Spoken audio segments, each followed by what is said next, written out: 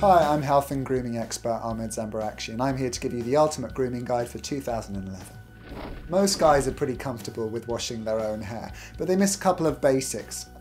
First thing you've got to remember is not to overload your hair with far too much product and create an unnecessary amount of lather. All you need is a 10p sized dollop, work it into the hair, create a lather for about 30 seconds. When you rinse though, use lukewarm water which will help dissolve all of the dirt and grease that's in your hair and scalp. The other thing is a lot of guys don't use conditioner. I highly recommend that you would, and if you do decide to use a conditioner, make sure you work it through from the root to the tip of the hair rather than massage it into the scalp. When it comes to brushing your teeth, you have the choice between a manual brush and an electric brush.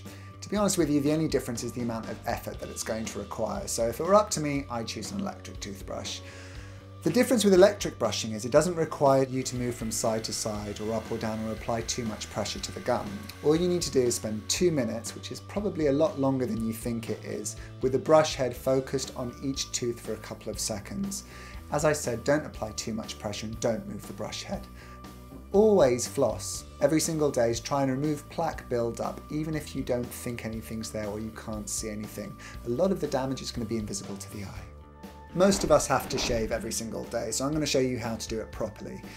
One of the most common gripes that guys complain about is irritation, nicks and cuts, and most of the time that's due to insufficient preparation. So to prep your skin, you really need to cleanse thoroughly to remove all the dead skin, all of the microscopic dirt, so that you've got a smooth landscape for the razor to glide over. To get the closest possible shave, it's really important to pull the skin taut with one hand while you hold the blade in the other.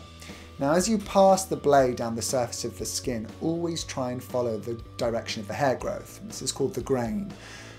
If you take a really good look in the mirror, you'll find that your hair grows in all kinds of directions further down your neck. The closest you can follow this, the better the shave you will get. It's really important to change your blade the moment you notice any drag whatsoever. If there's the slightest bit of resistance, you're more than likely to get razor bumps and ingrown hairs. The other thing to remember is that if it's been sitting on your shelf for a really long time, there's a good chance there's a fair amount of bacteria festering away on that blade, so just remember to change regularly. If there are 3 key things you need to remember about shaving, it's that 1, you should always prepare your skin adequately with enough lubrication so that the blade can glide over the skin. 2, always follow the grain of the hair. And 3, repair any damage, even if it isn't visible to the eye, with an aftershave balm.